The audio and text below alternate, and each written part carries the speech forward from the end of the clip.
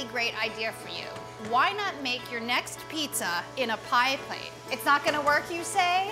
I am here to tell you differently. Come with me on this journey and I will show you how to make a deep dish pie plate pizza. Super fun, super delicious. The first thing that you wanna do is oil your pie plate. That's the one thing that I have to warn you. You have to make sure that it's nice and oiled, otherwise it might stick. This is a meatball pizza, but we're not really making meatballs. We're just making a meat mixture. I have 4 ounces of a very lean ground beef, a tablespoon of dry breadcrumbs. The breadcrumbs will absorb any excess fat so it doesn't get too oily on top and make it just a tiny bit lighter. And then a 1/4 teaspoon of salt for seasoning, and just very gently mix that together. It does taste like a meatball, but you don't have to go to the added work of rolling it all into little balls. Just dot it over the top, you'll see. I have 12 ounces of dough. This is a frozen pizza dough that I defrosted. What you wanna do is you wanna stretch your defrosted dough into about an 8-inch round. Obviously, you can buy store-bought dough. This is basically amounts to a deep dish, sort of thicker crust pizza. And then what you do is you press it into the bottom and up the sides of the oiled pie plate.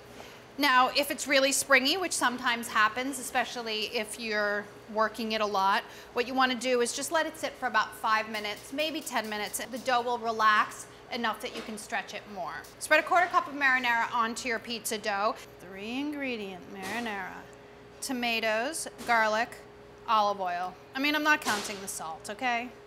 Okay, spread the sauce on. Half of your grated mozzarella, which is 2/3 of a cup total, not the fresh, just the regular. And then drop clumps of the meat mixture over the top. Don't worry about rolling it, like I said.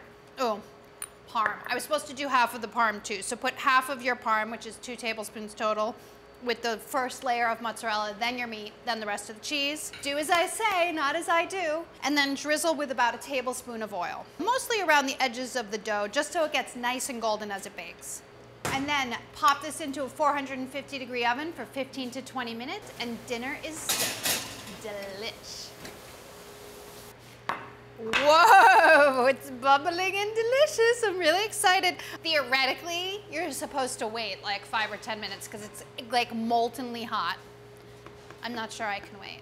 A little bit of basil. How much do you like basil? I like it a lot. Adds waftability, adds flavor. Do this right before you want to eat it. And then just cut it into wedges. You know what's really good? Try cutting your pizza with scissors. It's actually a little bit easier to control than a knife. I'm just gonna go ahead and try it. I'm doing this for you guys. I'm gonna try it even though it's boiling, molten lava hot. Ow. Ow. It's so good. The crust is all golden brown and crunchy because of the oil and cooking in the pie plate. It's extra, extra delicious because you made it at home and it was super duper easy. Check out our May issue at everydayfood.com. Download the issue to get this and lots more fantastic recipes. Now my mouth is burned, but that's okay. I did it for you guys because I love you so much.